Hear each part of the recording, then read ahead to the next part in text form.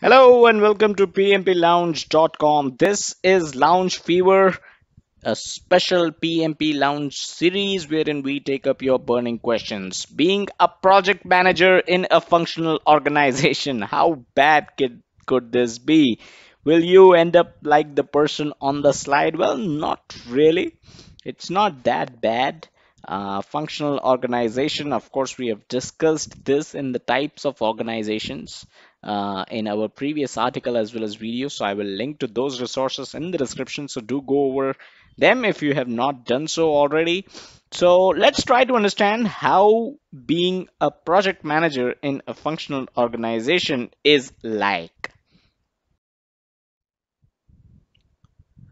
First up, how bad is it? So you do know that someone in a functional organization who plays the role of a project manager has lesser impact because he has no or very less decision making authority.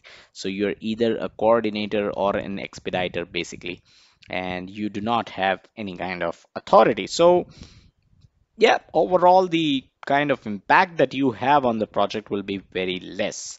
But then it is for the organization to introspect and understand that, having project managers who are ultimately accountable for the success or the failure of any project, they should have certain influence, right? Influence over the team, the budget, the schedule, the other constraints, right? So project managers need to have the authority, they need to have the influence to run their project successfully and then be held accountable for the success or the failure of the project. So this is for the organizations to think through and understand and introspect among themselves.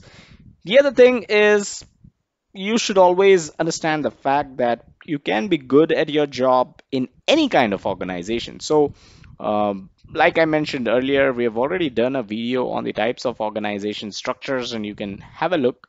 I will link to it in the description below. But the bottom line is for being good in your job, the type of organization doesn't really matter.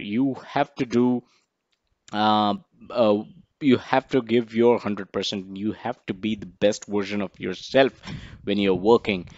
So that is what it takes. So yeah, it for a project manager, it could be bad to be a part of a functional organization because you may not have all the authority. You may not have the kind of environment that you would like to work in, especially if you're PMP certified and especially if you have read about everything that a project manager uh, has control over in the PMP, okay, and during your PMP studies. So you may find it upside down when it comes to functional organizations, but like I said, you can be good at your job at any kind of organization.